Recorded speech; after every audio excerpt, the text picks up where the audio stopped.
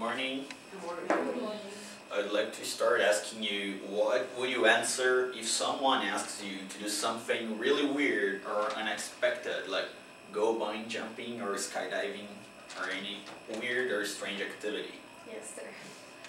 Yes?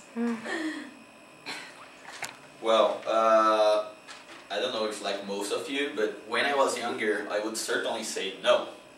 Nowadays, I would certainly say yes, man. I will tell the story of how my uncle and a guy who made a speech changed my behavior, persuaded me to change my attitude. When I was a teenager, I was extremely shy. I told you about this in other presentation. I don't know if you remember. And because of my shyness, I couldn't open my mind to new and different stuff. I used to have a routine and that's it. I would like study in the morning, have lunch, sleep, play a bit, study, go to the gym, and that's it. Nothing new about my life. And my parents could see this, that I was kind of bored or that something was missing to me. But the person who really helped me was my uncle. He didn't have any children. Nowadays he doesn't have any children. I don't know if because of this, he liked to come closer to his nephews.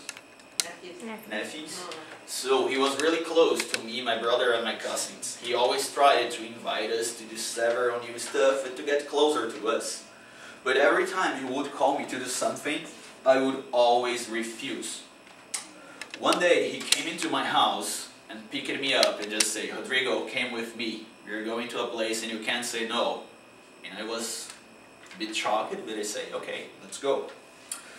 He took me to a conference where a tall and weird guy was about to give a speech. The title was "Never Say No, Always Says Yes, Man."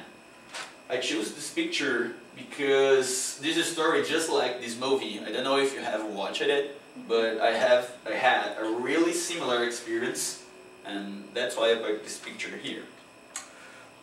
During the presentation, the guy talked about the importance of trying new activities, how it affected his life, and invited us to, during the following week, during a whole week, we couldn't say no to our friends or to any request of our relatives. So we were supposed just to say yes, man, to everything. And you know what? I decided to accept it. And it was the most amazing week ever. It was really, really good. I don't know if it was a coincidence, but in that week I did a lot of new stuff. All my friends were inviting me to new things, and my aunt invited me to a lot of things.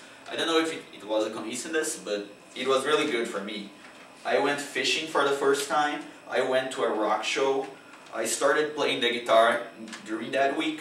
I went to a special dinner, which affected my life in the future. Among other things.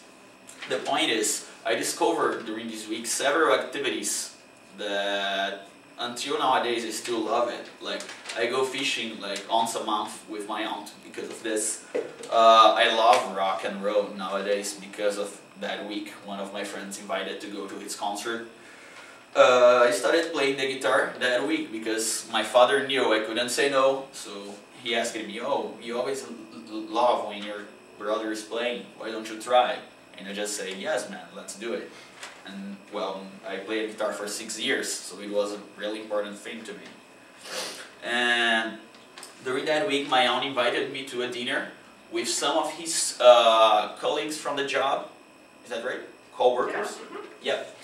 And in that meeting, I met a lot of engineers, and two of my last bosses I met at this dinner. So just because I went there, I got not jobs in the future. So it was really important. So my point is, we should always say yes to new stuff. We should open our minds to new activities. This way we can enjoy ourselves. This way we can discover what we really like.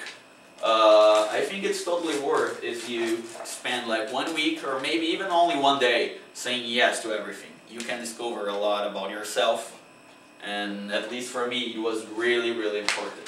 So try it. Yes, man.